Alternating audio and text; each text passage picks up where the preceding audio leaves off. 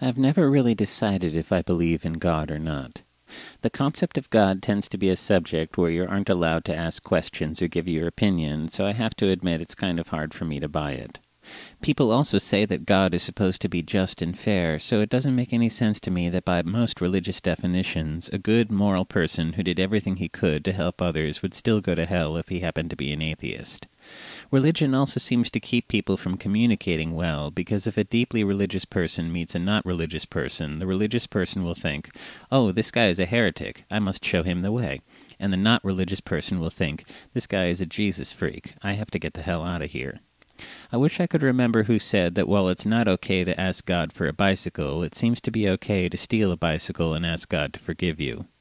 I've always thought it was interesting that churches usually have incredibly high ceilings, because when you think about it, they are specifically designed to make an individual feel as small, humble, and insignificant as possible. As a non-religious person, it's rather straightforward to theorize how people came up with the concept of God. I figure a really long time ago, one guy said to the other, "Hey man, my neighbor has been stealing my sheep, making moves on my wife, and now he says he's going to kill me. How do I stop him from being such an asshole?" And the other guy said, "Well, I suppose we could tell him that an all-powerful deity will send him to burn in a pit of fire for eternity if he doesn't behave himself." And the first guy said, "That's a good idea, man. Let's go write a Bible." What really made me start to lose all interest in organized religion was when my high school biology teacher, who was supposed to teach us about nature and evolution, would point out the window on a sunny day and ask us, "How can any of you not believe in God?" Another time, when I was working for a catering company, we catered an event for priests at a church.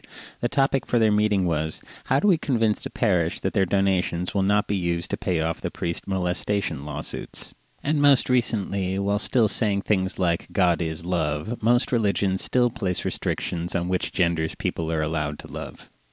I've always thought the term God-fearing was odd because I can't think of a single instance where fear and paranoia brought out the best in people. Though I don't know if I believe I deeply understand the appeal of thinking that there is something greater than us. Though I don't know if I believe, when I think about how long I'm going to be dead, I understand the appeal of believing in an afterlife. Though I don't know if I believe, for some reason, movies about the devil always really freak me out. I know it sounds corny, but I think that being a good person because you want to be a good person is probably a lot more satisfying than being a good person so you can get into heaven.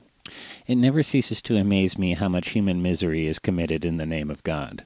It never ceases to amaze me that anyone thinks that God would approve of television evangelists. I've never figured out if I believe God exists, but if he does, I think he must be terribly disappointed in us.